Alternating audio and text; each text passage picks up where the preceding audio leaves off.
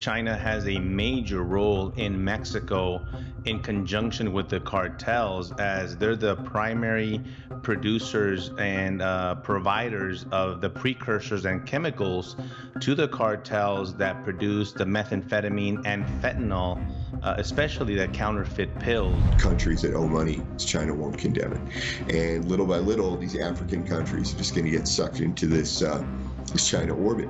And meanwhile, these debts, China claims that they are not taking ports and they're not taking airports in places like Kenya. If you look at the contracts, that is what is happening.